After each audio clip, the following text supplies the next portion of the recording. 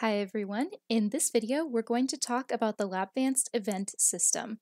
And this is the way that we move participants through a study, but it's also the way that we record variables, control trials, and make dynamic changes. I do have instructions already up for some more complicated events and with data frames, so I'll link that in the description below. But today we're just going to do a brief overview of the event system. So I've already created 2 frames for my study. I just have some instructions and then a picture of a dog. And we're going to go over some events that are commonly used, and I'm going to give you lots of different options here. Events can be added to the study using the Events tab, which is in the top right corner, and it's that middle tab here. We have 2 different types of events.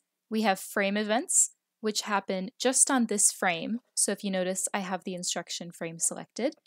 And then we have trial events that happen on each frame. This can be things like counters, or maybe you have a progress bar that you want to change based on frames. But for today, let's focus on frame events.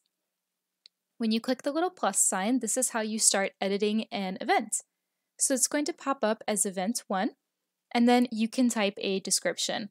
I do recommend, if you have lots of events in your study, go ahead and add a really nice title and description so you know exactly what you're working on. The next aspect of an event is the trigger.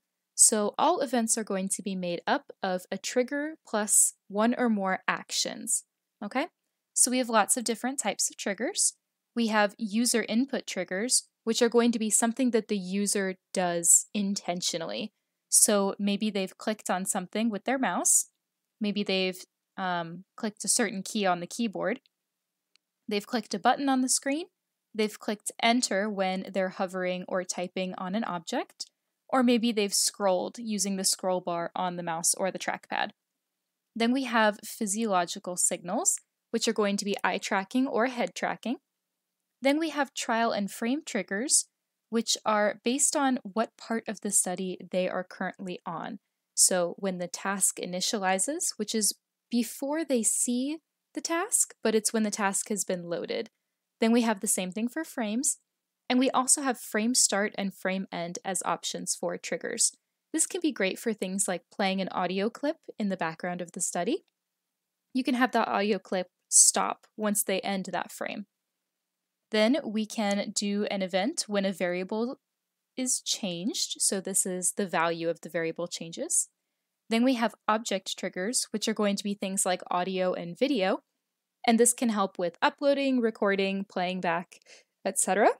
And then we have global and external triggers. So these are things like pausing the study, something happens with the WebSocket or the API, or the participant leaves the multi-user study. And that can be super helpful if you have lots of users at once, and when someone leaves, you need to back them out of the study so they can try again. So for this, let's do a keyboard trigger as an example. When I click on the keyboard trigger, what I can do is I can decide if they should press the key, press and hold the key, or release the key. So we have 3 different options here. I'm going to use press key. And I'm going to say, if you notice, we have all of the different key options here. I'm going to say they have to press space for this event. We can also allow the number pad, and we can allow event propagation. So this is a very simple event, very commonly used in studies for participants to click that space bar when something has to happen.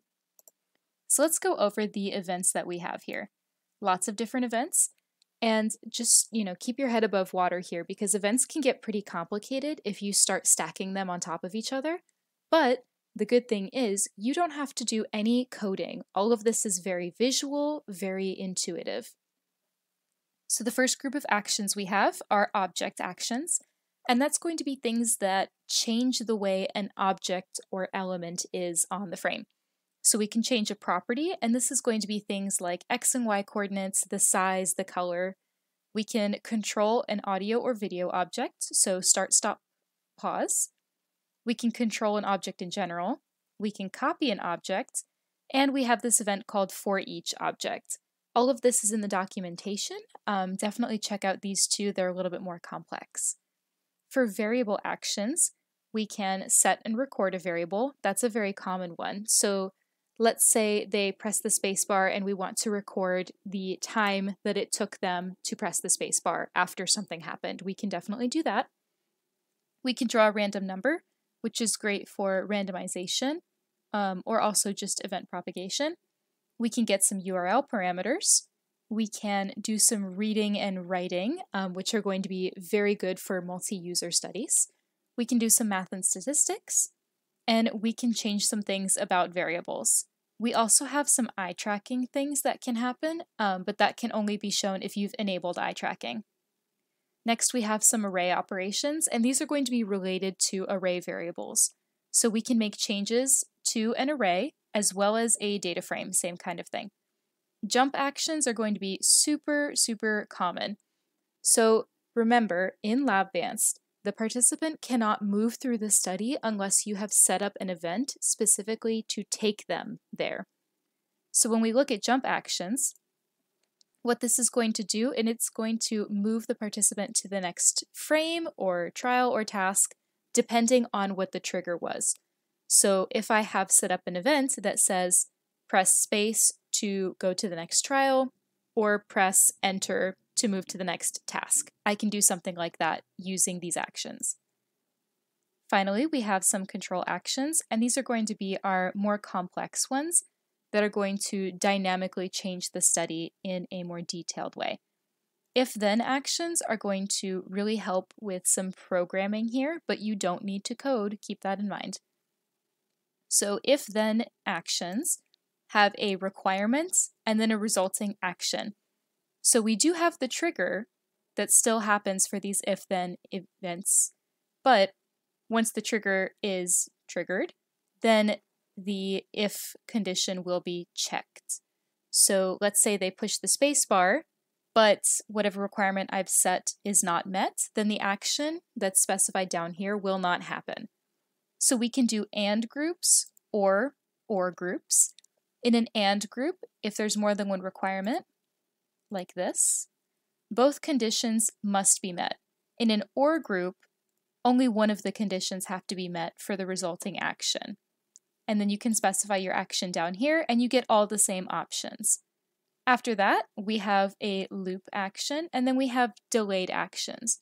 So let's say you want them to activate a trigger, but nothing happens for a few seconds. You can do that. Then we have custom actions, and this is going to be if you do know how to code. So we have things like JavaScript and global CSS. Again, please see the documentation for that information. And then we can paste an action. So if you've just created this very detailed event here, you can use these three little dots here and do some copy and pasting so you don't have to reprogram everything you've just done. All right. So those are all of the events that we have so far. We're always adding new ones, but just remember, if you have any questions, you can always check the documentation, and we have several videos that I will link in the description that can walk you through more detailed instructions. Thanks so much for watching.